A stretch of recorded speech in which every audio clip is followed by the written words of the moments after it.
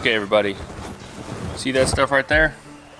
It is potentially a blessing, but also potentially not so much of a blessing. Okay, guys, what in the world is straw in the first place? And what's the difference between hay and straw? And what is it good for? Okay, so straw is wheat. Wheat that has been harvested and then it's been cut down. At least it's normally wheat. Usually if you buy straw that looks like this, it's gonna be wheat straw. And it's super helpful for the garden, but also there's some warnings that I want to give you about it so that you don't run into the same problems that I ran into whenever I first started using straw. Okay, so straw. So if you look at straw, you know, it's really beautiful, it's really pretty. It's got a lot of color to it, yellow, but there's not much life to it. You know, it's very fibrous and stiff. Straw is mostly just carbon. There's not a whole lot of other nutrients going on. Like, let's see, I go over here to this plant right here. This is a privet plant.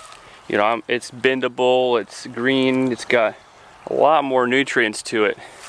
But straw, on the other hand, is mostly just carbon, especially since it's just dead. You know, if it was freshly harvested, there would probably be more nutrients to it, but it's dried out and most of the nutrients are gone. Here's the warning I'm going to give you about straw. Anytime you use straw, you're adding a lot of carbon. And what happens is if you add too much straw, this is what I did the first year I started using it. I put too much straw, but put it real thick, because I was trying to do like a garden to where it would smother out the weeds. But this is the issue. Anytime you add a lot of carbon, and you people who've been listening to me for a while, you know this already, but I'll just say it again for all the new folks.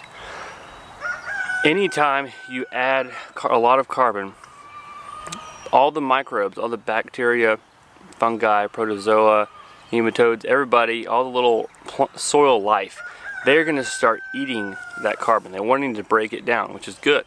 They're turning it back into soil. However, they need nitrogen to do that. They need nitrogen to be able to make that process happen. Yeah, they need nitrogen to be able to do that. So there's only so much nitrogen available in the soil. And as soon as the nitrogen, there's probably trace amounts of nitrogen in this carbon and this wheat, but as soon as they use up that, they're going to go the next best place, which is the soil. And they're going to start taking the nitrogen out of the soil. Now, if you're not growing any plants, that's not a problem. But if you're trying to grow plants at the same time that you also have the mulch there, then all of a sudden you're in a scenario where you don't have enough nitrogen for your plants. And you'll start noticing your plants will get all spindly, all yellow. Not good. Okay, so anytime you add wheat, I would recommend you add some type of organic nitrogen source. Now you can do alfalfa pellets. You can do, I like chicken manure a lot. Chicken's the best, in my opinion. Just make sure that you get the manure from a place that they're not, you know, feeding them a whole bunch of hormones and stuff. So yeah, that's the best thing to scenarios. You gotta add that nitrogen, otherwise you'll end up in a situation where you don't have any nitrogen for your plants. And your plants will turn all yellow, spindly, and not look good. So that's my warning about wheat. Make sure if you're using wheat, to make sure and add in, also you can add in compost that will also have some nitrogen in it, but basically just add nitrogen along with the wheat. Wheat's a great source of organic matter, but gotta add it with something else because it's such a high source of carbon. Wood chips are very similar in that sense.